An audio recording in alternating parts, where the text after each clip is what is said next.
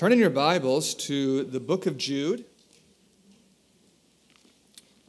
Jude and verse 5. I will therefore put you in remembrance, though you once knew this. Jude verse 5. I will therefore put you in remembrance, though you once knew this, how that the Lord, having saved the people out of the land of Egypt, afterward destroyed them that believed not. It's just one of the most interesting verses to me in the entire Bible. A solemn idea that the people God saved by miracle, that a short time later he destroyed those same people. But we're looking at this verse because of the first part of it. Why is it that Jude would remind us of something that we already know? During this session, I'm going to talk to you about God's purpose in giving us an imagination. By an imagination, I mean the part of your mind that allows you to think about things that aren't immediately near you. Your ability to solve problems while you're laying in bed, your ability to think about the second coming of Jesus or about what's going on in the sanctuary, your ability to even consider the cross. That is what the imagination was given for. And when the imagination becomes ill, when it is diseased, it leads to so many problems. Anyway, that's our subject, and we're going to start right here in verse 5, considering that the imagination needs to be put on ideas that we already know. Let me just show this to you again more clearly. Look at 1 Corinthians 15. 1 Corinthians chapter 15.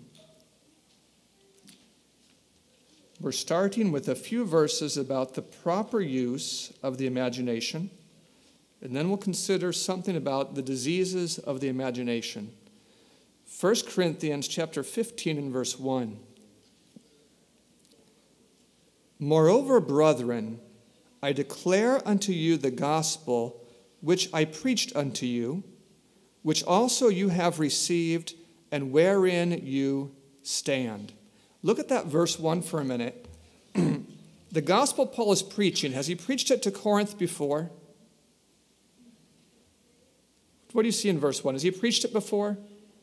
He says he has. And when he preached it the first time, did they accept it the first time? The verse says they did. And when they accepted it the first time, how are they doing now? Have they become washy? Are they fading, or are they still doing well? They're standing in the gospel that he preached to them. Then why, Paul, are you going to preach the gospel to them again? Verse 2. By which also you are saved, if you keep in mind or in memory what I preached unto you, otherwise you have believed in vain. Is it possible that a belief in the gospel could be vain or useless? It's possible. And Paul said that the gospel I preach to you will save you if it keeps your attention. If it has your attention, it can do its work. If it doesn't have your attention, it isn't affecting you the way it needs to save you. Let me say this so simply. I know that Jesus died, that he suffered for my sin. When I think about that, it softens my heart. It leads me to repentance. It makes me less inclined to treat you in a vindictive way. That's when I think about it. When I'm not thinking about it, that knowledge has very little effect on my character. That is, if I go for the next month and I'm just preoccupied with other things and I think little or none about Jesus, the fact that I know those things, that I would get them right on a quiz, that fact doesn't do much for my character. Do you see here in these two verses when the gospel has the power to change me? By which you are saved if you keep in memory. The if there is what we're talking about. Turn in your Bibles to 2 Peter chapter 1. 2 Peter 1, and I'm looking at verse 2. Grace and peace be multiplied to you through the knowledge of God and of Jesus our Lord, according as his divine power has given us all things that pertain to life and godliness. But how? Through the knowledge of him that called us to glory and virtue. Look at those two verses, 2 Peter 1, verse 2 and 3. How do I get everything that pertains to life and godliness? That's through the knowledge of Jesus, through a knowledge of him that is calling me to glory, to virtue. With that in mind, look all the way down to verse 12.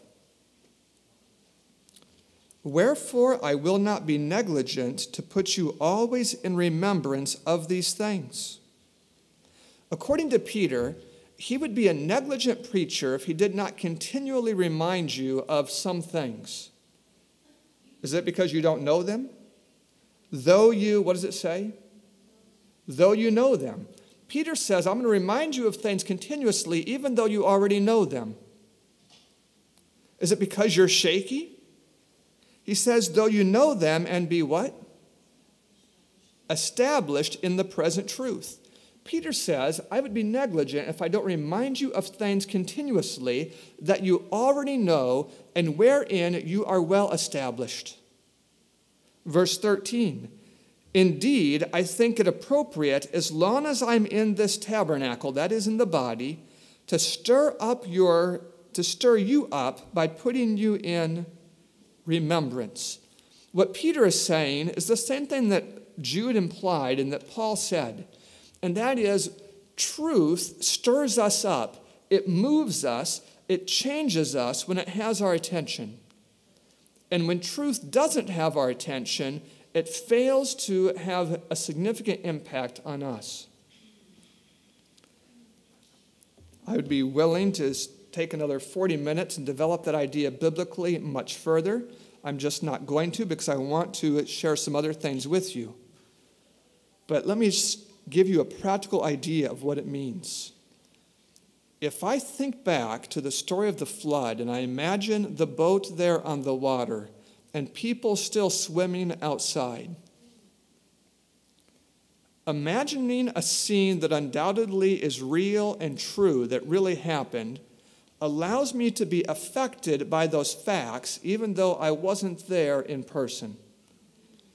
If I think about in the judgment right now, the Son before the Father pleading my blood in some cases, but in other cases offering no such defense of the soul. And I see cases being decided for salvation or for loss. When I think about that, wow, that affects me. It makes what I do here seem serious. It gives me reason to study and to try to understand. Thinking, to visualize those things has an impact on me. If I just forget about them, the truth has no such impact.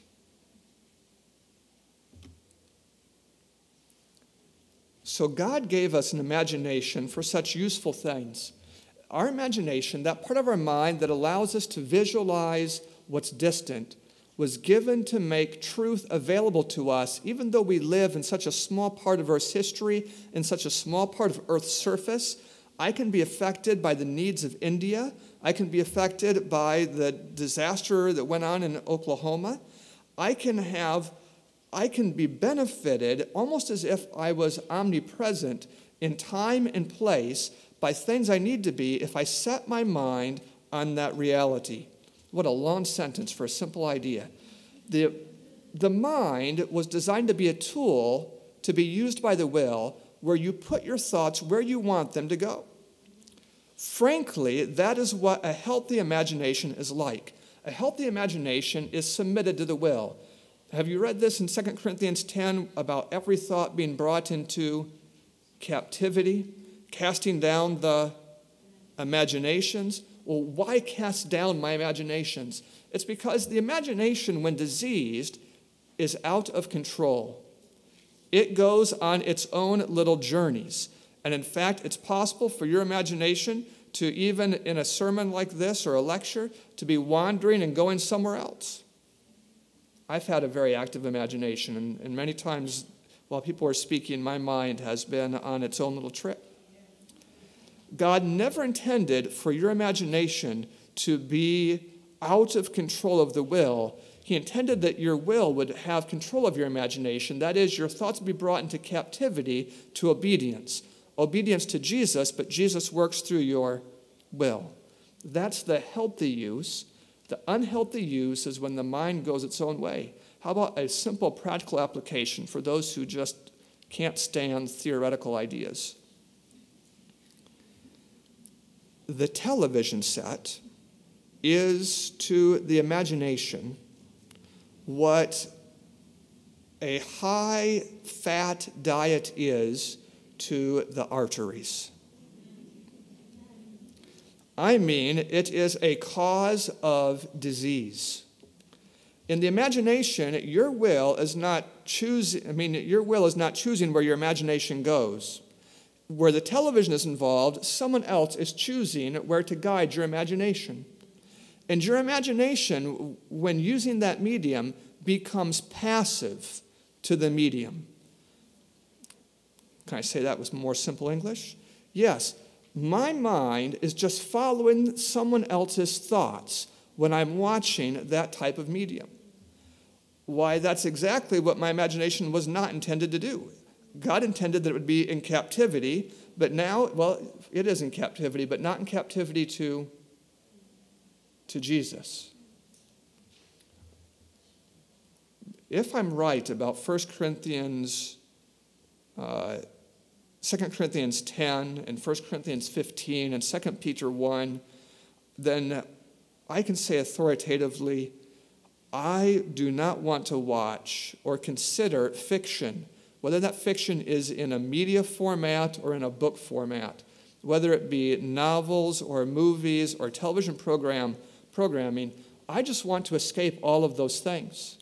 I'm not even really speaking right now about the wickedness of content, not about immorality or violence or low language. That is another issue worth addressing. I'm speaking of something else, about how to have the mind working properly. So what are some improper ways that the mind works? The imagination. I've described one with media, in that improper means your imagination just follows someone else. But for many people, the imagination, instead of being used to consider truth, is being used to create a variety of fictional understandings. That didn't even sound like English. Worry is fiction. Worry is my effort or my imagination trying to perceive the outcome of troubles. And am I able to perceive the outcome of troubles? I cannot effectively perceive the outcome of troubles. And when my imagination goes in that direction, my worry is blind, it cannot discern the future. Jesus, of course, can see the future. He has 1,000 ways to take care of me, of which I don't know a single thing. But when my imagination goes into that realm, it becomes ill. And probably you know persons, you might even be people. You probably know persons whose lives are oppressed, their minds are unhealthy by reason of worry. By thinking about what's coming, imagining something disastrous on the horizon, when that kind of imagination becomes, or that kind of disease becomes prominent, we call it paranoia. But probably paranoia is not the first step of the illness. Do you understand what I'm trying to say? Jesus talked about an unhealthy use of the imagination when he said, whoever looks on a woman to lust after her has committed adultery with her already in his heart. That is, my imagination could be placed in looking at, in trying to get through that barrier of modesty that clothing provides. That use of my imagination, of course, brings me into a deep, corrupted, low, how can I say what that does to my character? Probably I don't need to say it because you already understand. But fantasizing and masturbation are a disease of the imagination that destroys the character, destroys the morality. It ruins the spiritual courage of a person. At this point, we're not talking about cures, although I feel like just talking about a cure when I bring up such an issue. But we're talking about diseases of the imagination. The imagination is ill when it tries to perceive your own value, strength, or health. Let me explain what I mean, because that could sound so vague. Many illnesses have such a variety of symptoms that if you're so inclined, you can always think that you probably have cancer. Do you understand what I'm trying to say right now? I mean, in terms of little itches and pains and stresses and if I'm inclined to it, long before I get to what might be called, is it hypochondria? Is that long before I get to that level, there is a level of illness of the mind that leads to literal illness of the body. Our lecture, the title of this convention is MindCure 2013. Probably some of you here know about the chapter with that same title, MindCure, in the book Ministry of Healing. And what you find in that chapter is that the imagination can make you physically sick. If you imagine that because you had that dessert that you're going to get sick, even as much as that sugar weakens your immune system, your thinking about that sugar also weakens your immune system. Does that sound like fiction to you? Maybe you don't even believe me, but and I don't mind if you don't believe me, but frankly, it's true that the mind was never meant, that the imagination was never meant to try to ascertain your wellness based on your feelings or a lack of relevant data. I know. Look, so if you find a lump or a bulge in some part of your body, you probably should pay special attention to it. I'm not trying to get you to pretend that you're always healthy no matter what. But I'm talking about what the imagination does when it becomes ill. How instead of thinking about beautiful truths that change the character, the imagination can be distracted to low and erroneous themes, and you can begin to think of yourself as sick when you're not. But just as common, there are people who in their thinking and in their imaginary dream life, they imagine themselves being like heroes, like solving disasters, and if a criminal's nearby, they take care of him. And if you wonder where this kind of illness in the imagination comes from, well, of course, that came from media. Don't you see that 1,000 times on media? And it produces that same kind of mentality. That is a disease of your imagination, to imagine yourself kind of like the hero. If you're wondering, like a source, like am I just making up what I'm saying, let me just lead you to a source. Besides that chapter, MindCure, there is an old book called Mind, Character, and Personality. And in the 2 volumes that make up that book, if you will, you'll find a chapter called The Imagination. And I'm just giving you kind of a synopsis of things extracted largely from that source. If you think that no one loves you, that is a disease of your imagination. Can you see inside people's minds and their motives? Can you tell when you're unappreciated? I have just found so many people who feel that they're unappreciated when they are widely appreciated. Well, how could they come to feel that they're unappreciated?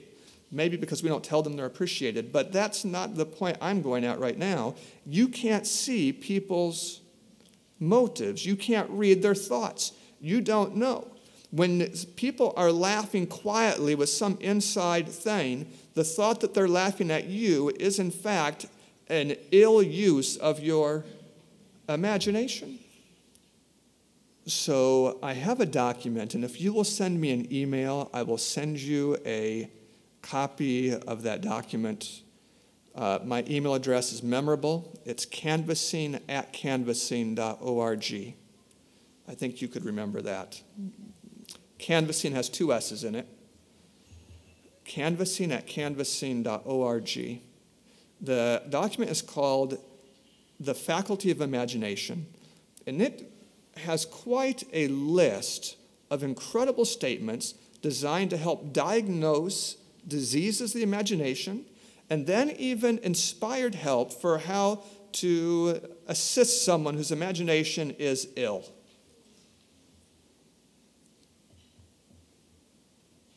And now I want to move to the last and most useful section of our consideration of the imagination, and then maybe we'll have time for questions. What can you do for yourself or someone whose imagination is diseased? Turn in your Bibles to Philippians chapter 4. Philippians chapter 4, and looking at verse 6. I hear so few pages turning that I think you don't have Bibles, so I'm going to read it to you. Philippians chapter 4 and verse 6. Be careful for nothing, but in everything by prayer and supplication with thanksgiving, let your requests be made known unto God. Verse 6 is a simple antidote to a worry disease. That is, instead of worrying, what's the alternative to worrying in verse 6? It's making requests known to God and believing that He will take care. Do you see how that's a very practical solution for worry?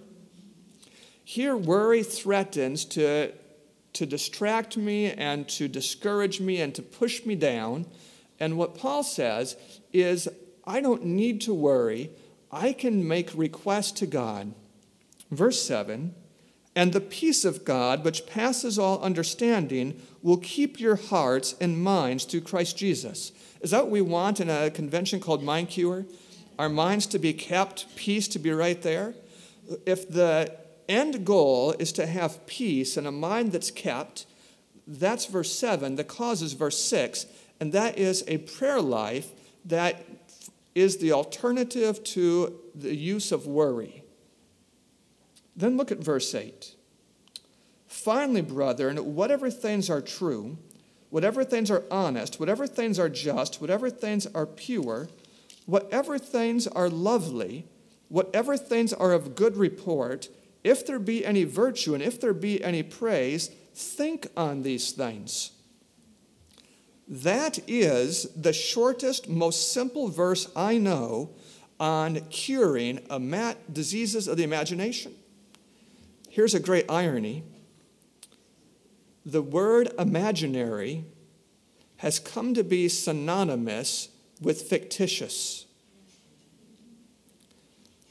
But that was never the way God intended my imagination to be used. A creative mind need not be placed on the negative and the false supernatural and the strange and the murderous and the immoral. It could be placed upon the true, upon the ancient and the future and the distant. So back up a step. I'm just guessing that at least half of you in this room are familiar with this idea from Colossians 1 and from 1 Corinthians chapter 3, 2 Corinthians 3. Frankly, I get them mixed up and don't know which Corinthians 3. But it is the idea that we are changed by the things that we consider. By beholding, we are modified in our character. This idea, if we consider Jesus, we're changed into the same image from one level of glory to another. That is, the purpose of the imagination was to be a moral uplift. You find yourself morally weak, you find yourself struggling. Has God given you a tool that's kind of like a jack for your morality? He has. He's given you an imagination that could be placed on wonderful themes. You could think about Jesus. You could think about the beautiful things he's made. You could even think about nature and the lessons that you can learn from the self-sacrifice of for example, of a killdeer that is acting like it's injured to lead you away from its young.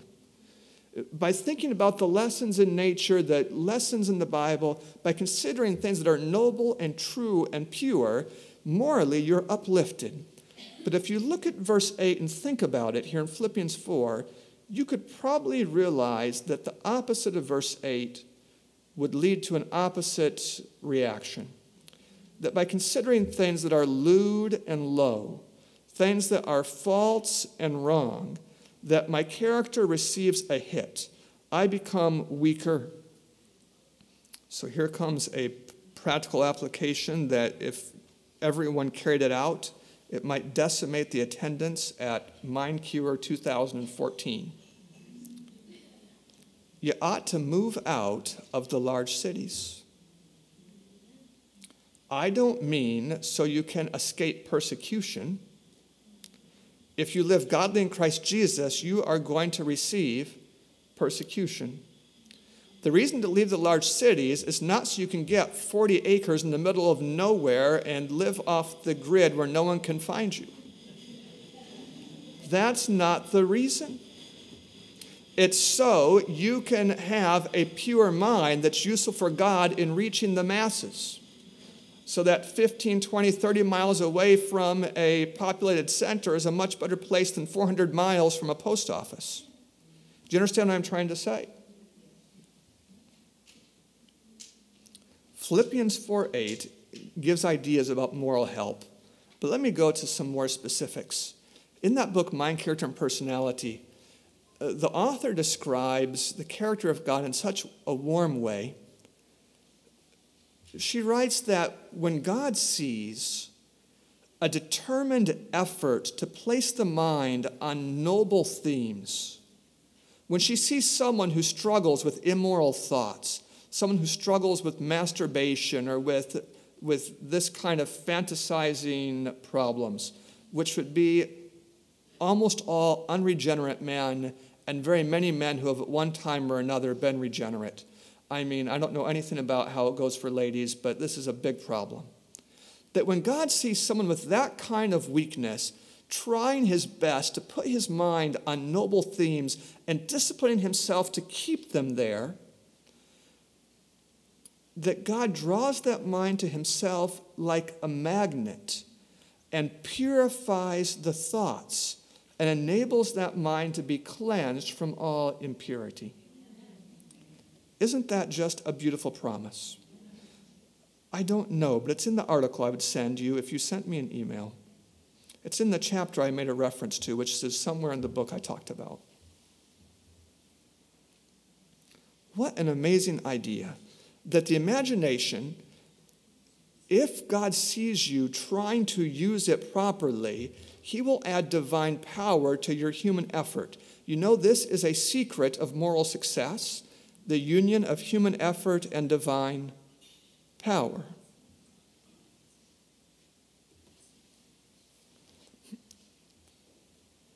An appropriate therapy for someone with a diseased imagination would be to spend time outdoors in a beautiful natural setting. Frankly, just being surrounded, when we read in Philippians 4:8, whatsoever things are true and honest and pure and lovely, you can't find a better description of a national park. It's just a place to go and be where the mind can be surrounded by thoughts that uplift and ennoble. I live about 4 miles from a city with 10,000 people where we're doing church planting, my wife and I.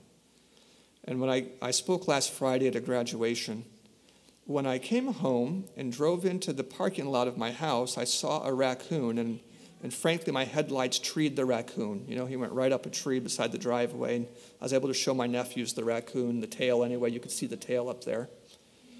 And then we went a little further, and there was a spotted sandpiper that had been attacked by an owl but had survived, but with an injured wing. We were able to capture that spotted sandpiper. My nephews could see it and hold it. And I'm just trying to describe for you just a picture of the way my mind was made to work. My mind was created to be situate in a garden, and there to commune with God, and there to be ennobled and strengthened. That works. That was God's original plan, right? You see that in Genesis? When you pull that mind out and put it somewhere else, in a concrete jungle, if you will, surrounded with sounds and sights of danger and excitement and stimulation, you create an atmosphere where the mind is not morally functioning the way you want it to be functioning. I'll even go further there. My mind is designed to help me have sympathy for you. If I know one of you personally and I find out that you've been diagnosed with cancer, it will hurt me. I will feel for you.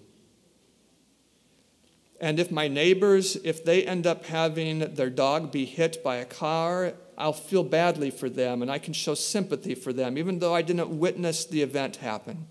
My imagination was designed to help me sympathize with the needs of people who aren't right in my vicinity. But imagine this.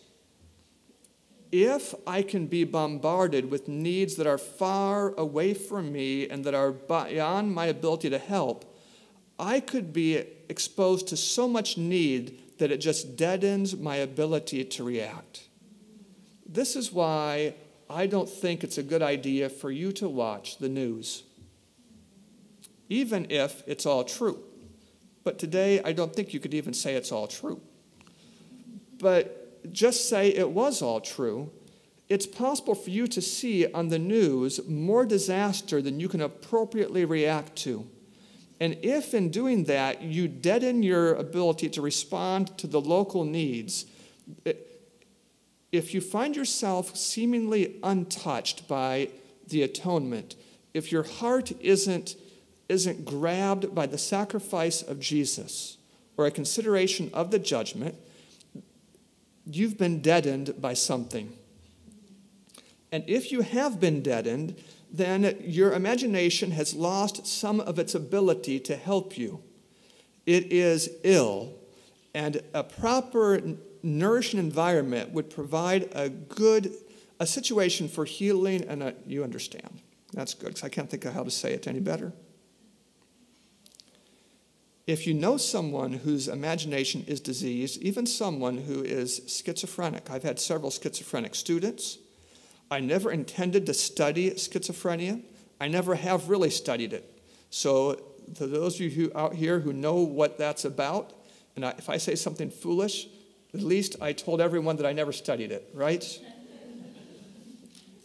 But here is what I have observed. Give one of those students a room and a bed where they can just spend a lot of time thinking, and their symptoms get worse and worse and worse until they are out of control. But take that same man and give him a non-repetitive job, one that requires the engagement of his mind with his hand. That is something like gardening, and where he has to do something, and his symptoms just go down, down, down until he begins to seem something like a rational person. Why, I watched it before I thought about it, but after I thought about it, it really made sense. Does it make any sense to you?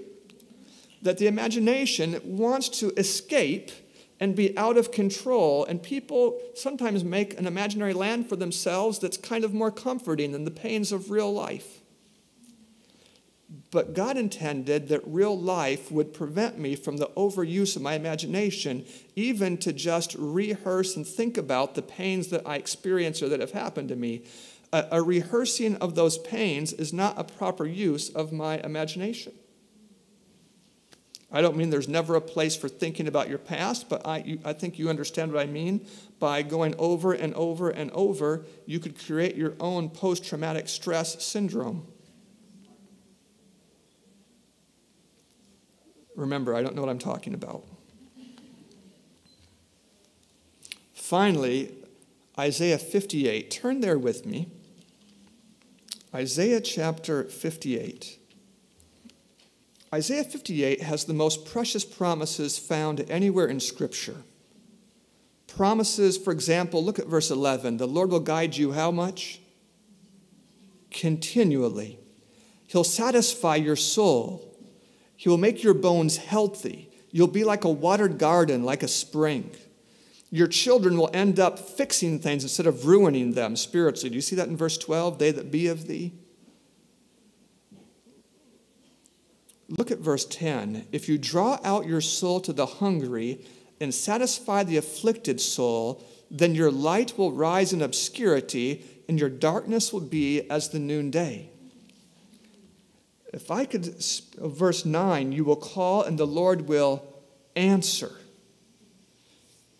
The diseased imagination responds so well to the work of selfless service. And if you will put yourself out to help your neighbors, to give needy people assistance, to find persons and share the little bit God has shared with you, if you will break off your sins by righteousness and your iniquities by showing mercy to the poor, that's Daniel 4:27, if you'll put yourself out for someone else, that's what your mind was given to you for. Your face was not even given to you for the purpose of self-expression. It was given to you for the purpose of service. Let me try to say that simply. Here's my hand. I'm very busy and in a hurry, and I see an old lady struggling with something heavy. I don't have time to help her, but I ought to help her anyway. And so I go over and I pick up that heavy bag and I carry it for her a certain distance, and I've helped her. Was it hypocritical to help her? Of course not. I was just putting her needs ahead of my own needs. You can see that my hand wasn't given me for myself. It was given to me for others. But what's true about my hand is true about my face.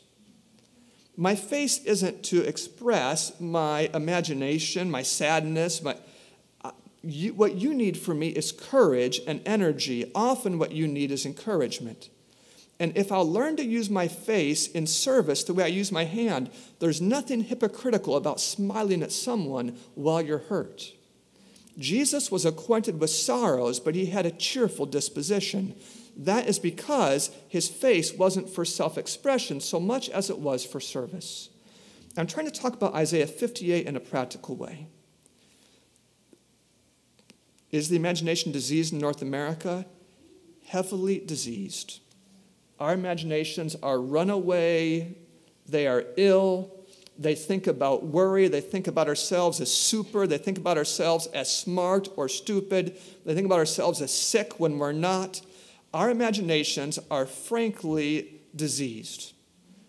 Is there a cure? There is, and it has much to do with the power of the will, disciplining your mind to put your thoughts on noble themes, things like nature, on the atonement, on the past and the present, on the needs of your neighbors, needs that you can interact with. When you put your mind on things that are holy and true and of good report, and avoid those things that lead your imagination astray, like the television, the media, the novels, if you'll give yourself a program like this, your imagination will slowly heal the way your arteries would heal, and you can become a healthy-minded person, one whose mind is brought into captivity to Jesus, whose thoughts are in appropriate obedience, one for whom sanctification works the way God intended. The truth will sanctify because finally it'll have the attention, and God can finish what he has started. Let's bow our heads for a prayer. Our Father in heaven, I ask that you would take care of us, that you'd find a way to finish what you've started, that you would save us from the disaster of a malfunctioning mind, that you would give us those promises of Isaiah 58, that you would answer when we call, that you would turn our darkness to day, that you'd cause our health to spring forth speedily, that you'd turn towards us and allow us to experience the joy of the Lord. Show each one here a practical way to meet the needs of someone else. And I ask for these gifts in the name of Jesus. Amen.